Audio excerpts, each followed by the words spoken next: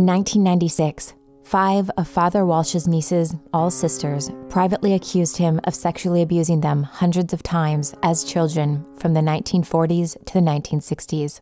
Fr Walsh, at the time on a foreign mission in China, was recalled and reassigned to Woodstock Jesuit Community at Georgetown University and sent to treatment.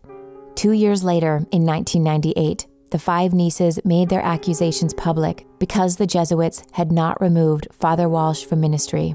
The Jesuits subsequently removed Fr Walsh from active ministry. It is reported that the 5 nieces had all been sexually abused individually and believed herself to be the only one abused by Fr Walsh.